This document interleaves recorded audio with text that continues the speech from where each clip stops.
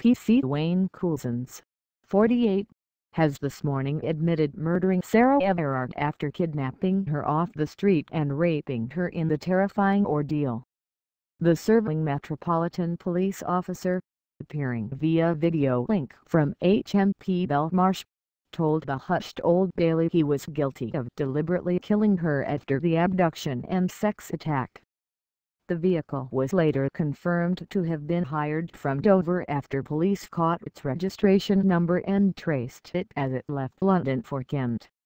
Sarah's family were in court for the 20-minute hearing and saw him make his pleas. Lord Justice Adrian Fulford said, "The defendant has pleaded guilty today to counts 1 and 2 of the indictment, the kidnap of Sarah Everard and the rape of Sarah Everard."